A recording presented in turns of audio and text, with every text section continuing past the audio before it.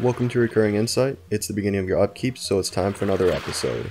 I'm your host Michael, and let's dive in.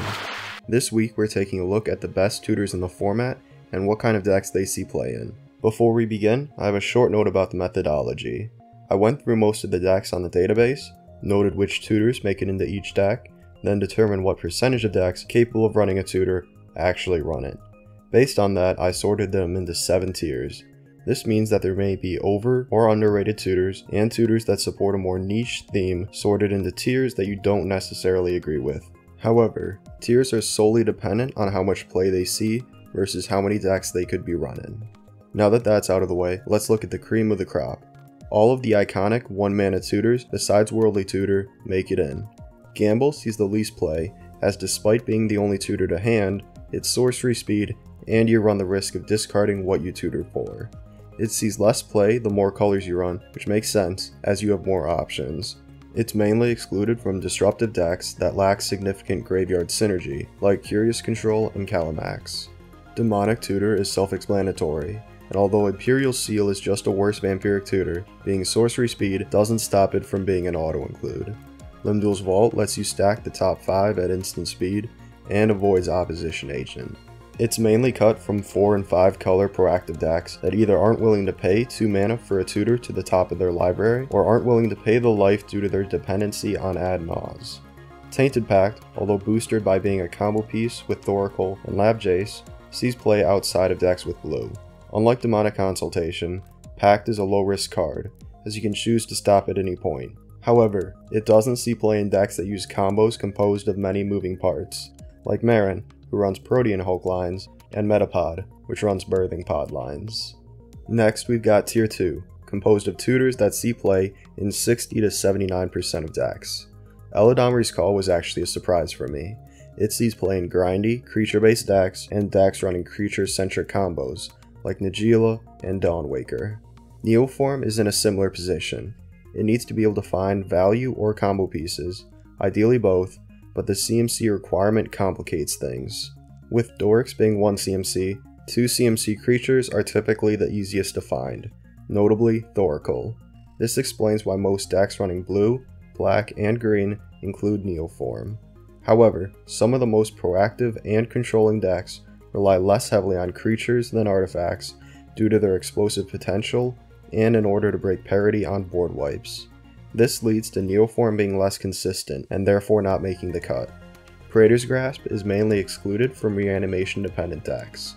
You can't put reanimation targets into the graveyard with it, and you're less likely to find Entomb or a reanimate spell than just a normal tutor. It also doesn't make it into some higher color decks, especially Dork Alliant decks, due to the double black cost requirement.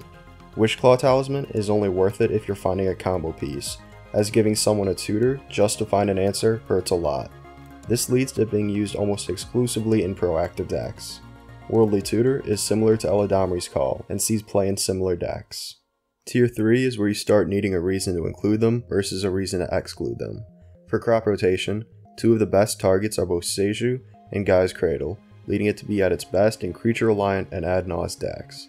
Due to both Seju providing colorless and Gaia's Cradle only providing green, 4 and 5 color decks don't normally run it. Diabolic Intent rewards creature heavy decks, so it's great in dork heavy builds. However, this also extends to decks with cheap commanders and commanders that generate tokens. Demonic Consultation is only used as a tutor as a last resort. Unlike Tainted Pact, you don't have any control as it resolves, which leads to it only seeing play as part of the Forbidden Tutor combo. Entomb sees play in decks that care about the graveyard. It's the best tutor to the graveyard, and is only this low on the list due to the relatively low number of decks that care about reanimation.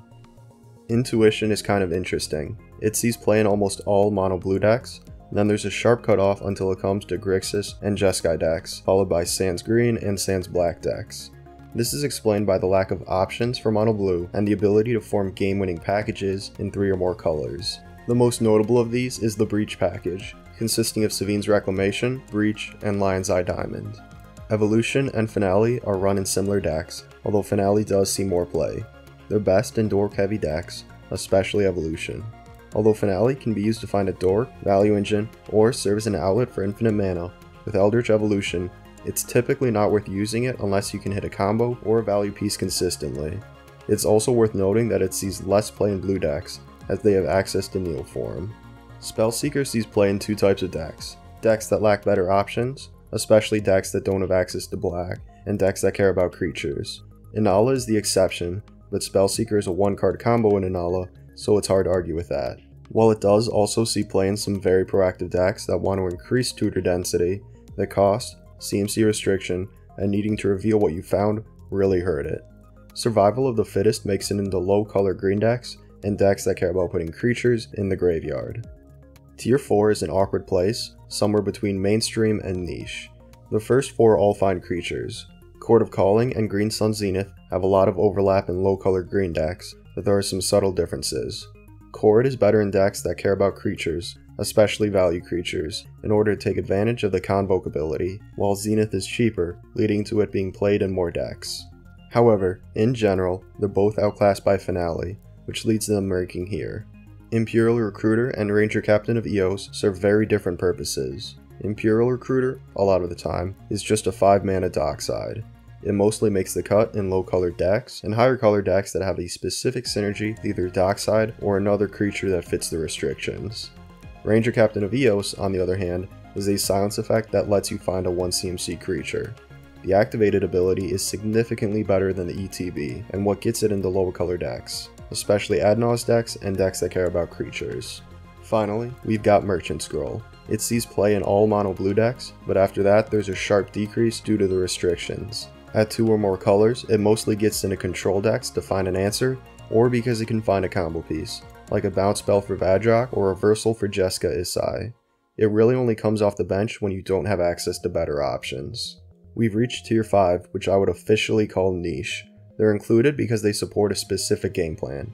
Due to the number of them, I'm breaking them up into 3 sections. Captain Sisay makes it into Derevi, as Derevi can abuse untapped triggers. Buried Alive sees play in the most dedicated reanimation decks, like Marin and Nethroi, and decks that have specific piles they can win with. Grim Tutor doesn't require any specific synergies, but it's also 3 mana and sorcery speed. It's the kind of card you add after testing and deciding, yeah, I really needed another tutor. Mausoleum Secret sees play in decks that expect to have creatures in the yard, like Yawgmoth and Kroxa. Razaketh is technically a tutor, but it's really a win condition that warps the deck around it. These see the most play in low-color decks, and while there's a lot of overlap, there are some nuances to whether they make the cut. Going down the list, let's start with Fabricate. It's the most vanilla of all of them. You put an artifact into your hand. It fits most situations just fine. Goblin Engineer, as a tutor of the yard, requires another artifact on the field and requires you to untap. Due to this, it isn't typically used to find a combo piece, which really cuts into the usefulness of it. Its redeeming quality is serving as recursion as well. As a result of only tapping for colorless, Inventor's Fair doesn't see any play above 2 colors. Reshape requires you being incredibly dedicated to artifacts, as you need to give one up as an additional cost. Due to this and the other options available, if you're running this, you want to be running Cheerios, like an Urza or Joyra. In general, Tezzeret is fantastic, as it puts any artifact CMC 4 or less onto the battlefield for 4 mana, and can also serve as a value engine. The main reason to exclude it would be if the artifact you're trying to find is either cheap enough that other tutors are better, or expensive enough that Tezzeret can't find it the turn he comes down. Transmute Artifact is probably the most iconic artifact tutor. You do have to sacrifice an artifact, but it's also the cheapest tutor to the field. Trinket Mage is self-explanatory. Despite Whir of Invention's cost, it's instant speed and it has Improvise. This lets you leverage stacks pieces to tutor on your opponent's end step. Onto the creature tutors, Birthing Pod makes it in for combo reasons, or if you have sacrifice or untap synergies. Fiend Artesian is expensive and needs to untap, so it's typically only found in creature-based stacks decks. Goblin Recruiter is run for 2 main reasons: Dockside and Conspicuous Snoop. Natural Order is used in mono green decks and to grab Protean Hulk. Recruiter of the Guard makes it into low color white decks, although it does see play in Tulane and Vadrock. Like the previous 2, you need to have a couple targets in mind before you include these. Summoner's Pact is in a similar position. However, you need to pay on your next upkeep, so it's best if the green creature is part of a combo, like Temur Sabertooth in Korvold or Wild Mongrel in Gitrog. Yisan sees play mostly in stacks decks that draw the game out to take full advantage of building up burst counters. The tier 6 tutors aren't just niche, they're narrow enough to only fit into 1 or 2 decks. Goblin Matron finds Conspicuous Snoop, Dockside, and Kiki-Jiki. You all know what Protean Hulk is for. Man, I really miss when Flash was legal. Shared Summon sees playing green decks that generate large amounts of mana and rely on creature-based combos. Wargate lets you find any permanent, but it is expensive and sorcery speed, so you'd only run this if you had plenty of value engines and have all your combos composed of permanents. Woodland Bellower needs a target. Due to the strict requirements, this only sees play in mono green decks and Vanifar. Doomsday is a 1-card win condition, but due to the high-risk nature of the card and its grueling mana requirements, it's only run in 1 and 2 color decks. In almost every case, the commander can crack the pile. The only exception is Kurik, which has such great synergy with Doomsday that it's understandable. Extract sees play in food chain decks. That's it. With Personal Tutor, you need a specific target, like Polymorph or an extra turn spell. With Scheming Symmetry, you need a way to draw the card and win or prevent the other person from playing the card they tutored for. With the 2 mages, well, the CMC requirement dictates that you need a combo piece at that CMC in order to run it. This 7th and final section is not actually what I'm going to cover, as they fit into so few decks. I am, however, going to point out Expedition Map. Because it's colorless, it can fit into any deck, so although it sees some play, it ranked lower than it should have. The same goes for Pyre of Heroes, which is a much worse birthing pod. The issue with the tutors in this tier is that although they do have potential in the right deck, there are either better options or they're just too narrow for mainstream use.